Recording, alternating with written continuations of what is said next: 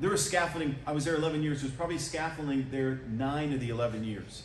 But in fact, when we first put the scaffolding up front, in front of the church outside, there was a wedding.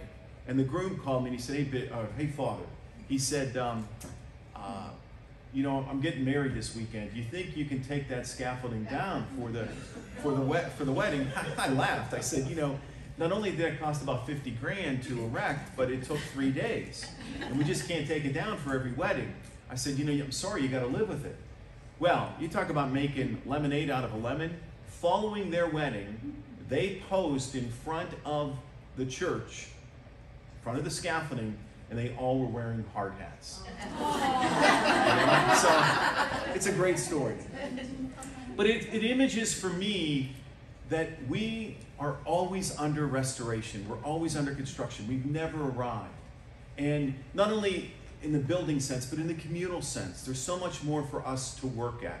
And so we shouldn't become discouraged because we're all works in progress.